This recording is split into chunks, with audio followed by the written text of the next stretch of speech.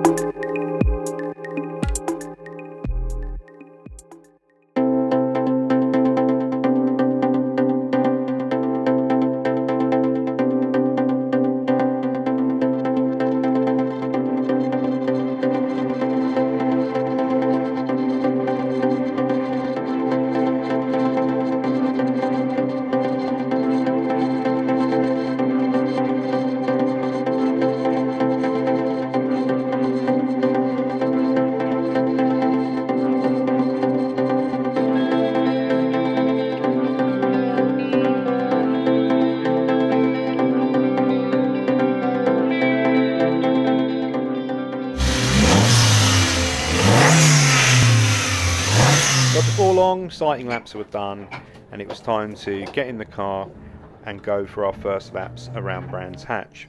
We tend to park in the paddock away from the garages because it was a really busy day, and also doing this means that you can give the car a nice cool down as you go back to the paddock, allowing all the brakes etc. to go nice and cool.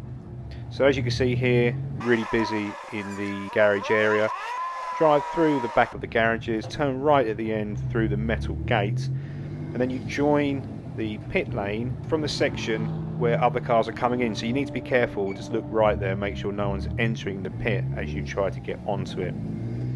We fast forward down the pit lane, Marshall's there, we show them our wristband so they can see that we're okay to go out and drive, and off we go. Exiting the pits at Brands Hatch can be a little bit awkward, so you need to make sure you keep looking in your left hand mirror as you join the circuit. There will be cars coming up here very fast and they're going to want to take the line here that you use as you exit the pits, so just be aware. Try not to get in their way. I found this day quite frustrating. There were a lot of cars on the circuit, up to 100 cars there in total, and it was very, very busy. The busiest track day I've ever been on, and it was really hard to get a good lap in. Other drivers were ignoring blue flags quite often. I would try and get over to allow faster cars to pass, and then it would ruin my lap. But here, I moved over to allow a car to pass and obviously hit the curb. Really, it was so hard just to try and get any decent times in. The car was good, brakes were not very good, and that's something we definitely need to work out. Getting the power down on some of the corners also was a bit awkward, as you can see here. But nevertheless, the car was very good. It was very quick and it was very competitive.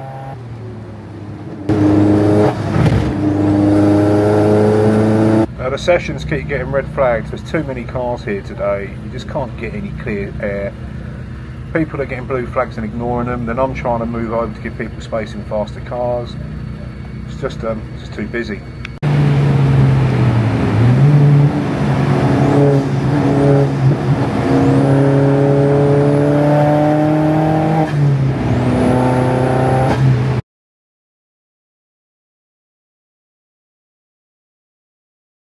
Right, so that's the track day over. Unfortunately, I made a mistake with my camera and set it on the wrong setting, so it didn't record a lot of the footage that I tried to get of the Grand Prix circuit. And I just want to have a bit of a rant really, because I've been on quite a few track days in the past, and various tracks in the UK. Last one was at Snetterton. And this was by far the most busy track day I've ever been on. I reckon there must have been, at one point, possibly 100, maybe more cars there today. The organisers need to make sure they get as many cars on there as possible because they need to make as much money as possible. I get that.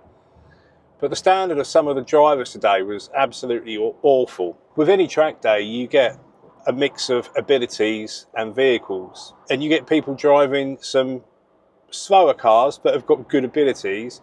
And you do get people driving faster cars that really don't have very good abilities. All the gear, no idea type thing. Now, there was one example where I was going into a corner. There was nothing behind me.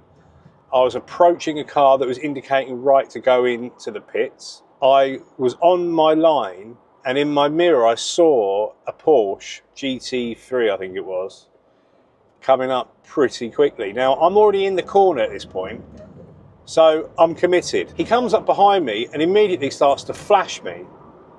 Well, there's nowhere for me to go. I can't pull right because I'm going to wipe out the car that's indicating to go into the pits. I can't brake because that would be dangerous. So he has to wait for me to complete the corner so that then I can move over to the right and let him pass, which I would always do because he's in a faster car than me. I'm never going to be able to out-drag him or beat him on the straight. So I just move over and let him pass because it's a track day, it's not a race. Unfortunately though, some of these people seem to have the attitude that because they've paid for a track day, they can drive pretty much how they like with no consideration to other people on the circuit. And there were a few incidents like that, and I have to say, and it's not a jealousy thing at all, but I have to say that they seem to be the people driving the most expensive cars that had the worst driving standards when it came to their aggression, especially in corners. But that aside, the car was good. We got brake problems. They're just not very good. The car just doesn't stop like it should do. We did fit a brand new set of EBC yellow stuff pads to it prior to the day and did bed them in as well on the road. Fitting the yellow stuff I think was a big mistake. I have heard that they're just really not suitable now for track usage. But we were pushed for time and it was all I could get for that size brake caliper. So brakes definitely need to be looked at. The tyres were fantastic. Nankang AR1s. I know they're not the best tyre and there are better tyres out there obviously, but they were really impressive. Loads of grip. The car felt so much better with those tyres on it. So that was good. The car was reliable. It didn't overheat. Nothing broke. We just went out. We'd do say 15-20 minute stints, do a cool down lap, drive through to the paddock, let the car cool down nicely, wait 10 minutes and then the next person went out. We did that throughout the day. That was fine. The only other issue as well was because there were so many cars on the circuit, we did have, I think, 5 red flags in the morning session. One of them was a bit long. It's a bit frustrating because at £550 for the day, you definitely want to try and get your money's worth. Anyway, to summarise, Grand Prix circuit Brands Hatch. If you've never driven it and you get the opportunity, you really should. It's one of those circuits. It's classic. You know, the Formula One used to race there. It's fast. It's technical in places. There's a few places that could definitely drag you in and spit you out if you're not paying attention. But it's a really good, fun circuit to drive. I am now absolutely exhausted. I've been up since 5:30 this morning. I've been driving the car. It takes a lot of concentration. But as I say, if you get the opportunity, do it. Now my car, that Seat that you saw, cost me, as you saw it, so with the engine remap, with the engine work, the suspension, basically the whole car ready to go, was £2,500, which I don't think, for a track car that's as competitive as that was, I don't think that's a huge amount of money. Of course, for some people it's a lot of money, but in track car terms, it's not a huge amount of money.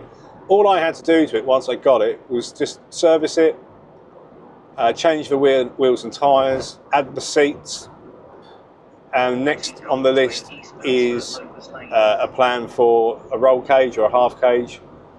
But the whole car stands me in about £3,500, and it's rapid, and it makes all the right noises, and it's good fun. So it just goes to show that you don't have to spend £100,000 to have fun on a track day. You can spend a lot less, go pretty quick, be reliable, and most importantly, have fun. So as always, thanks for watching. Please consider giving this video a like or a thumbs up if you enjoyed it. I'm sorry the footage wasn't that great, but next time we'll try and get a bit more. Cheers.